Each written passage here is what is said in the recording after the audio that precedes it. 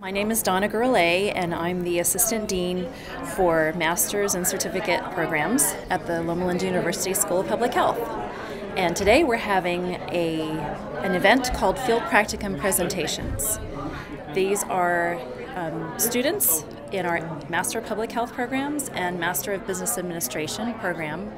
As part of that program, they're required to complete at least 400 hours of field internship or field practicum.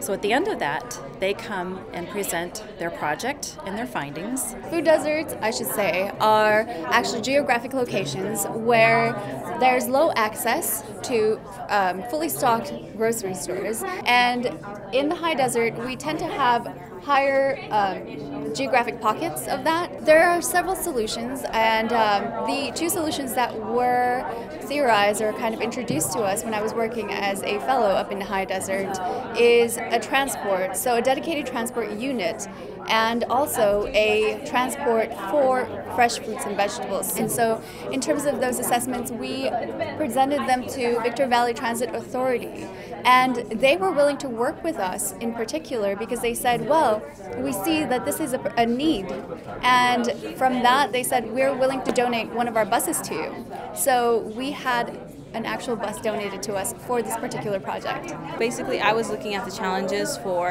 data analysis. We were basically looking at topics including infectious disease control, nutrition, breastfeeding practices, education, family structure, things of that nature.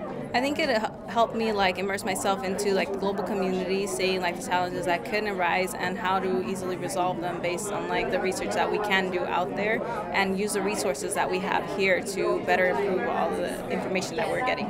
We're very proud of our students and the accomplishments that they have undertaken within the last quarter or so as part of their program. And these unique experiences, along with their curriculum, actually help the students to get a job faster than most other schools of public health.